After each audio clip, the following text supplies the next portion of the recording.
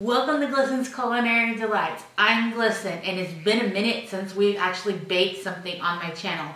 So today we're going to be baking, and we're going to be making my grandma's special blondies. So stay tuned.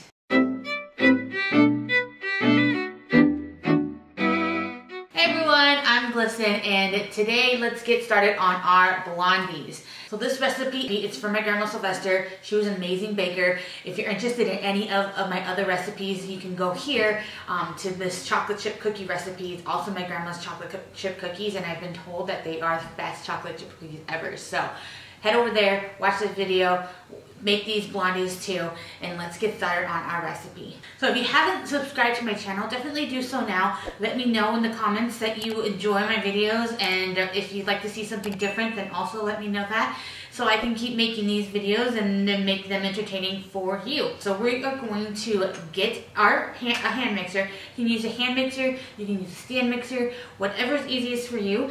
You're going to get some butter, and this butter is softened already. And then we're also going to add some sugar. So we've got some brown sugar, and that's packed. So make sure you pack that really well in your bowl. And then we've got some granulated sugar. Now we're going to use our mixer on medium, and we're going to mix those sugars together until we get a nice and fluffy consistency. We've got our butter and sugar beaten together. It's nice and fluffy. So now we're going to add in 2 eggs and some vanilla. I just like to crack my eggs on the counter because it avoids getting shells if you crack it on a flat surface. Perfect. And vanilla. Now beat those together. Alright, now that I got a nice smooth consistency, I'm going to work on our dry ingredients. So for our dry ingredients, we've got some flour, we've got some baking powder, and some salt. You're going to whisk those together. You can use a spoon. And then you're going to add the wet ingredients, the dry ingredients to the wet ingredients. And mix it up on low.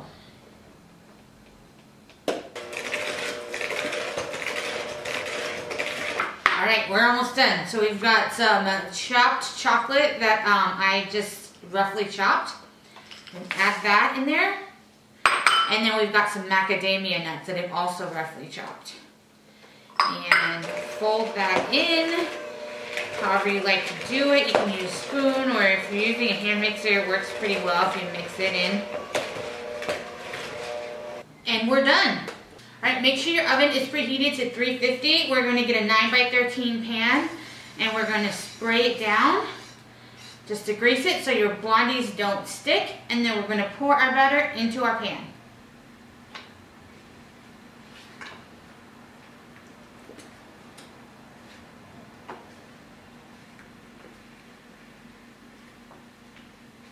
Alright, spread them around evenly. Right, there you have it. So I'll show you what these look like when they come out. They aren't super thick, and so if you want thicker blondies, then use an 8x8 instead of the 9x13. So these are evenly spread. I'm going to stick these in our oven for 25 to 30 minutes. And then we are going to, or until they're golden brown on the top, we're going to take them out and we'll let them cool for 10. Alright, it's been 10 minutes and I can't wait any longer. So I'm going to cut into these and make myself a plate, and we're going to try them out. Super excited about these. What's your favorite part of a brownie? Do you like the outer portions? Do you like the center? I like the outer portions because I like the crispiness. Alright, let's cut ourselves a brownie square, shall we? Or I guess a blondie square, because these are blondies.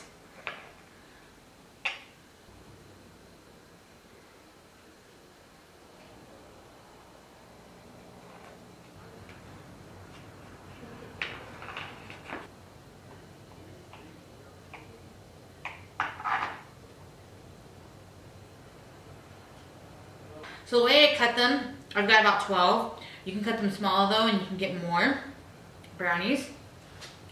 But I like a good portion. So Let me serve this up. All right, look at that. That is so good. That looks so good. All right, we're gonna taste this. So full of chocolate. Oh, I'm excited.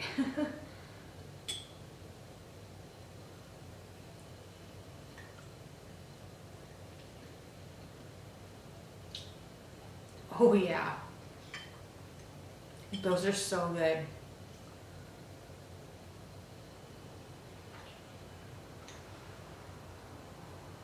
Grandma Sylvester was like the best baker in these brownies. Show it.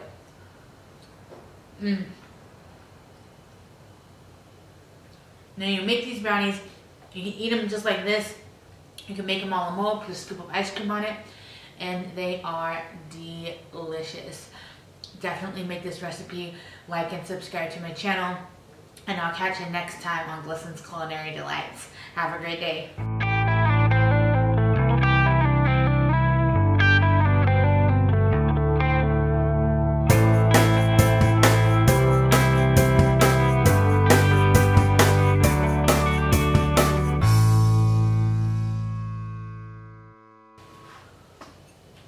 Oh,